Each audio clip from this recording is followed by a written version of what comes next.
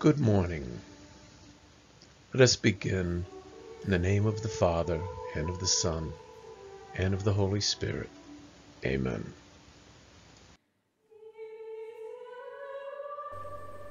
Today's Gospel reading according to St. Luke has much to teach us about discipleship in and through the actions of a sinful woman.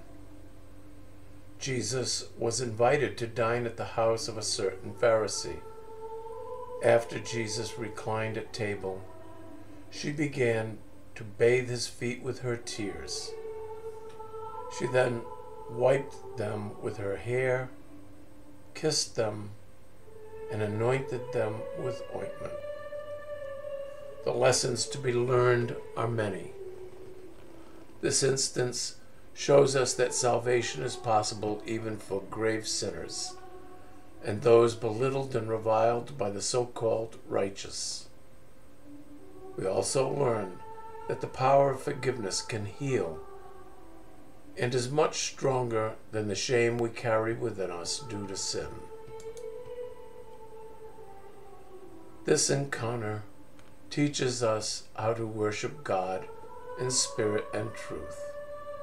That is, in humility and gratitude for all his blessings. And for those who have these encounters with Jesus, these instances of personal conversion, we learn the true meaning of mercy.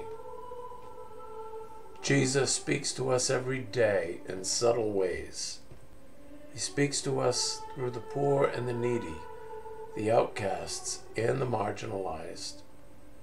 He asks us like he asked Simon the Pharisee, "Do you see this woman? Do you see this woman with my eyes? Do you see that mercy and forgiveness heals and saves? Do you see that humility and gratitude can be life-changing?" Amen.